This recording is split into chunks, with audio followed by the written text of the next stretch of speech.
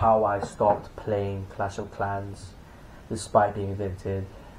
In parenthesis, cold turkey. I mean, I got my ideas thing here, so I'm going through it so I can, record a quick video so I can get like my 100 videos, I can edit, etc. How I stopped playing Clash of Clans. I was addicted to Clash of Clans before, and I'll put this video up as well. Me being addicted to Clash of Clans, and it was quite a frustrating time to be in because like I knew I was wasting a lot of time, and I would just like I wouldn't really do anything. I would just stare at my base for a good minute and be like, "What the fuck am I doing?" And it would really be unhealthy and painful for me.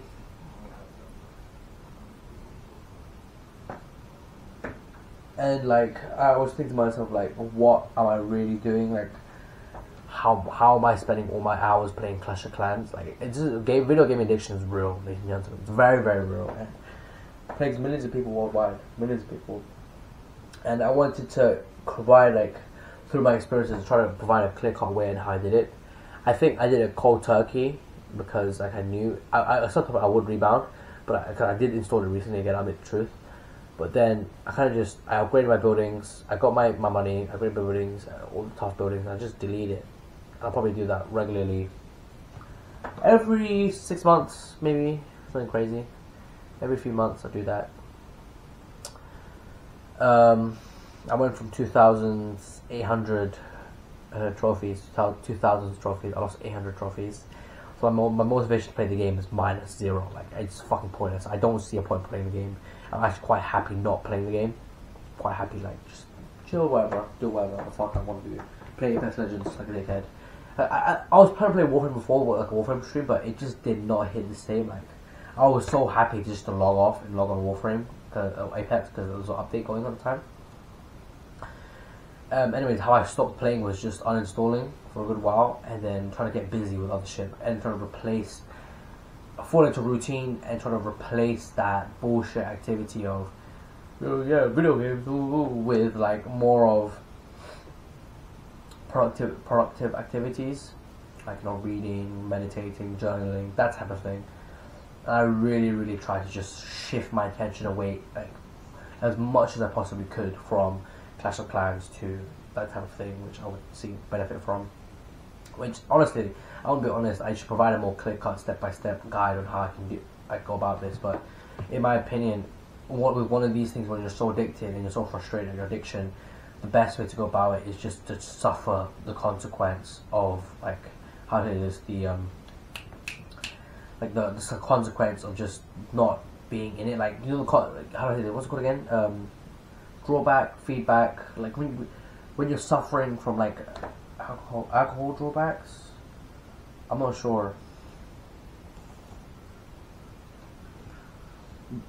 What do addicts feel after they try to quit but they can't quit?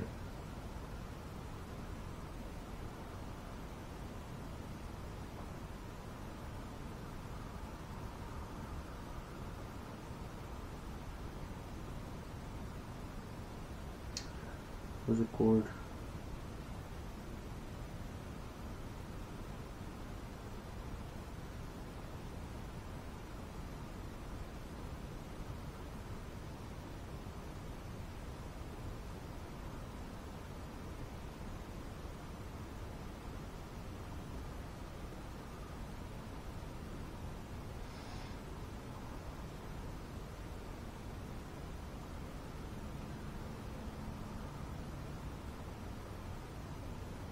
Addiction drawback.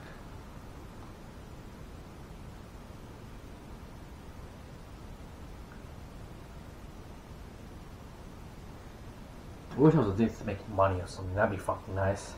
Anyway, I don't know what it's called. I'm gonna call it a drawback. Yeah, that's how I stopped, and I'm honestly like, even when my buildings finish, I doubt I'm gonna come back for a very long time. And I'm gonna try to keep it that way. I'm not gonna try. I am gonna keep that way. The fuck? I don't know why I'm fucking second guessing myself. I'm not gonna uninstall it. That's it. Done. Boom. And I'm just gonna go cold turkey. I'm just never gonna play it again. And I did feel a bit of a drawback, like looking at, like shifting to my phone to where I placed the app, and looking at the page where I placed the app, and it was just so frustrating, like seeing myself in like a third person bit because I meditate, and you kind of just see yourself for a moment. You know what I'm saying? I'm not like, oh, I'm meditating. I can see the third person. Oh, like it's just like it makes you a bit more aware of it, just a bit more. I mean the truth. And seeing myself like getting addicted to this shit is just so fucking frustrating. Like I saw myself go back and I just like stayed on for a little bit, turned off. I just like, holy shit, I'm addicted to some fucking base building game. Like what the fuck am I doing? I delete all my screenshots, all my memories of the game. I delete a fuck ton of screenshots. I deleted probably like 20 gigabytes worth of screenshots total, and a good like 8 gigabytes. No, I think it was 11 gigabytes was Clash Clans screenshots because they take like 10, 20, I think 50 megabytes a pop, which is crazy. But the graphics were nice though, really clean and crisp. But yeah, that's how I quit playing Clash of Clans despite being addicted. Go Turkey. Catch you guys in the next video. Peace. Hope that helped. Probably didn't. I'm dead serious. Probably didn't. You'll probably be like, oh Jimmy, you're a dickhead. How? Tell me the ways. Like I could tell you a step-by-step tutorial. I could tell you like a step-by-step way on how you could quit video games and quit this. But I think the best way to go about it is literally getting a 100% productive day. The more productive you are, productive could be sleep, bro. Productive could be meditating. Productive could be gratitude journaling. That's not necessarily difficult, is it? Productive also with work is like work that you have right as well. The good work that you don't like as well. This having discipline to do so. Do something you hate like you love, right? And Mike has said, well, do the hard work, especially if you don't feel like it. That's discipline in a sense. Just doing that hard work and not following how you feel. Like you're gonna get those cravings, you're gonna get those drawbacks, you're gonna get them negative repercussions, and you're gonna feel frustrated like a dickhead and like fucking not good enough. But the thing is, like the fact that you're even frustrated at your addiction, I think it's not good enough, of course, but it's good in the sense that you're making slow but sure steps into getting into a better place. Like imagine you weren't frustrated at your addiction. Imagine you just didn't care. Like me right now, I kind of just don't care about the fact that I'm an Apex Legends addict until I'm actually talking about it, and then I feel like a fucking loser because I'm holding myself accountable with these videos. Like imagine you didn't feel like a piece of shit playing video games all day, and it's like spending 6 hours on me playing video game. But I'm streaming, so I could be a streamer, and someone might give me money. Cope, shut the fuck up, Jimmy. Shut the fuck up. Jesus Christ. Imagine you didn't care, like you would just be back on it anyway, and oh, I'm spending 20 minutes a day playing, and it's so quick. Like, come on, bro. It's not like that. You don't understand. It's not like that. It's something more. It's something more. Oh.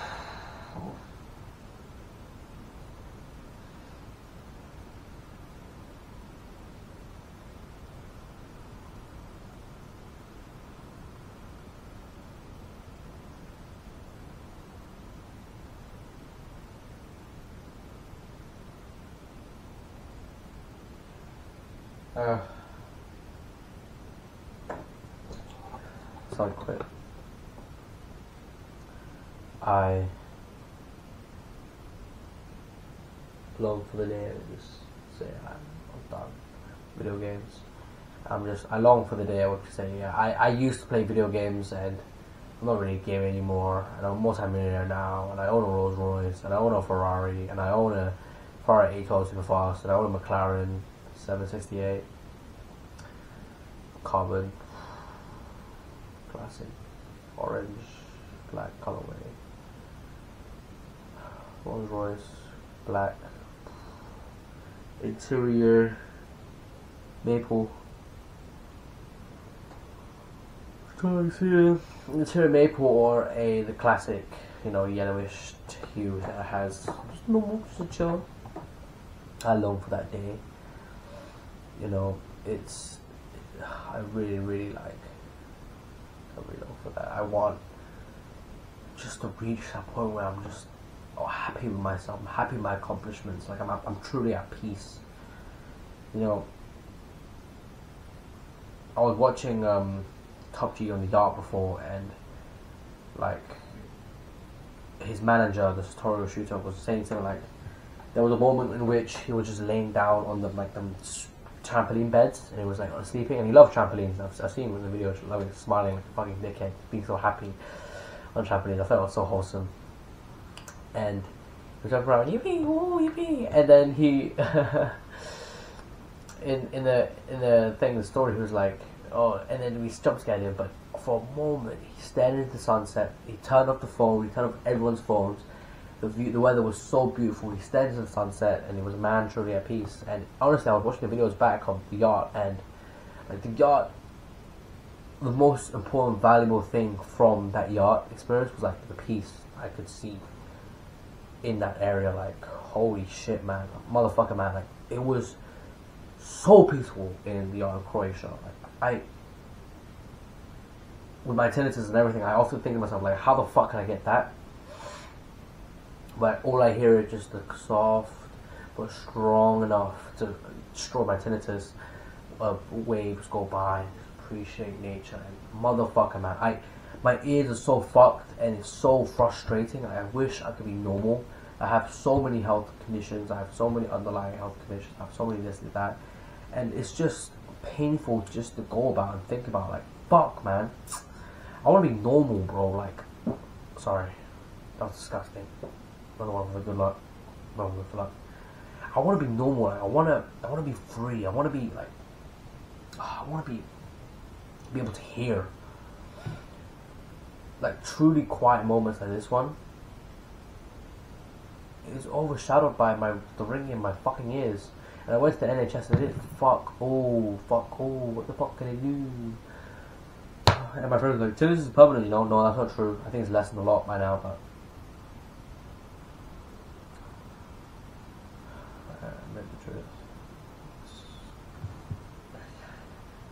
Okay, edging at me. I'm gonna see you guys in the next video. Peace. Nothing else I can say. Hope that video helped.